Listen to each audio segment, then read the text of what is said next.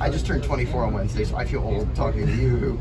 You and Harrison are the first, I'm pretty sure the first full-time people born in 2000 or later in the Cup Series. What's that experience been like? Is that something that struck you early on? It's really cool. Like, I always tell people I wasn't in the 1900s, you know, but I'm just, yeah, it's just cool. I feel like growing up, I was always like one of the youngest ones, you know, like always racing against guys. And then after 4 or 5 years in the truck series, like there was a lot of guys younger than me, so it's kind of weird.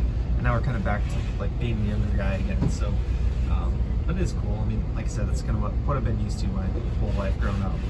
And David, your dad, he has so much experience in all 3 of NASCAR series. How has he helped you along the way?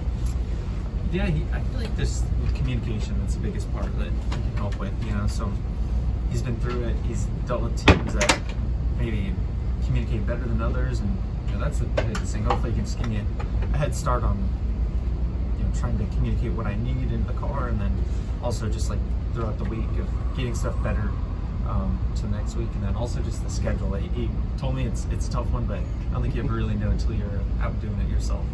And he was obviously with Front Row for a long time, primarily the Taco Bell car and everything. Did his connection with Front Row help you at all, kind of meet them and get that chance?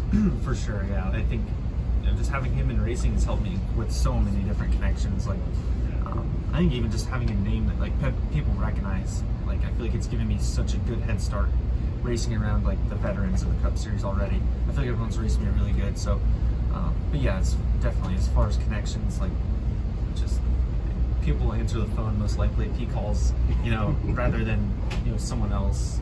You know, if you're just kind of growing up and trying to get into it. And with the move to Cup,